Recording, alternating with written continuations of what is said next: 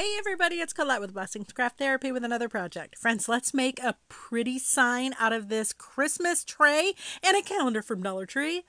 Oh, fun. All right, so I'm using these mailing labels from Staples, but they block out any text. So I'm just making a pattern with them, and I'm cutting two. So they weren't big enough for one full one, so I had to do two halves.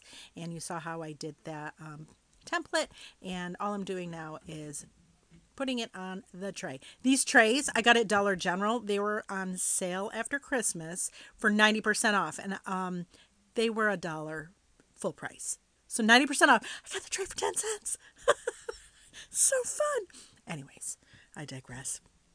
I am just showing you here how I put that mailing label on, and see, you can't see the writing underneath. It's so cool. And again, I did two of them.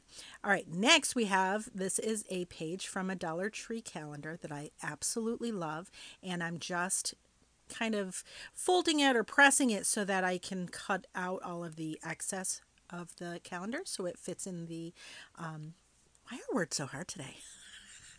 Anyways, you know what I'm doing. I'm cutting it out so it fits inside the tray or the pan or whatever that thing is. There it is. All right. So the next, we're going to make sure it fits. Yep, it does. So then we're going to cover it. Now, if I were to do this again, I would just cover the pan with the Mod Podge and then put the calendar piece on top. But for some reason today I put the Mod Podge on the calendar piece. It just didn't work as well as I would like. And then here I am adhering it with a piece of cellophane on top so that I don't get any wrinkles.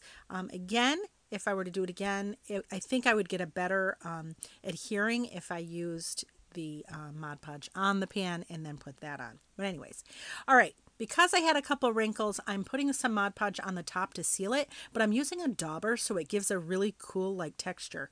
Now, I found this jute at Dollar Tree the other day in the nautical section, and I am there for it. It's so cool. It's like a stripy. Oh, I love it.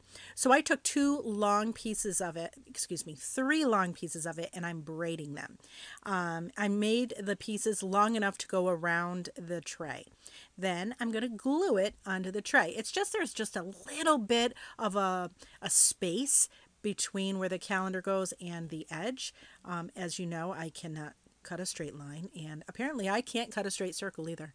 Wait, straight circle. Sorry, I made myself laugh.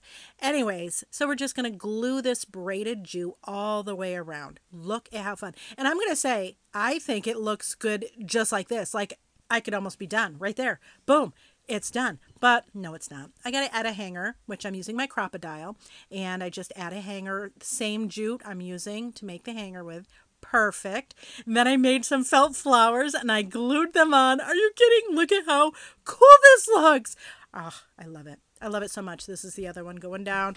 Oh, it's so much fun. I love it. Friends, I hope you'll try this because goodness gracious, this made me filled with joy.